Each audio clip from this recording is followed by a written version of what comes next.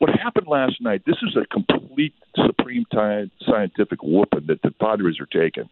And that was pretty much guaranteeing that after the game, in the clubhouse, it was going to be quiet. The post-game meal was going to be quiet. Getting on the bus and going back to the hotel was going to be quiet. So when you do that, when you defeat a team that badly, you want them thinking about the game, about how bad it felt.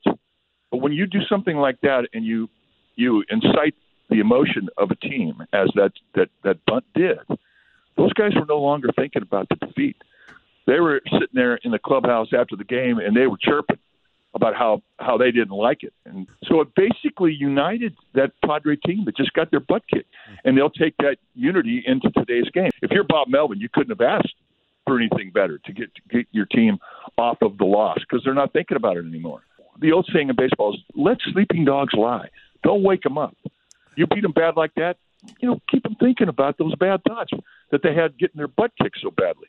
But they're not thinking that anymore. So that's the thing that I hate to see the Giants give back to the Padres, is that unity of thinking, of being upset, and it does. It takes the sting of that bad loss away, and I prefer to have them kind of sit mired in that bad loss for a little bit. And when you wake them up, they're not doing that anymore.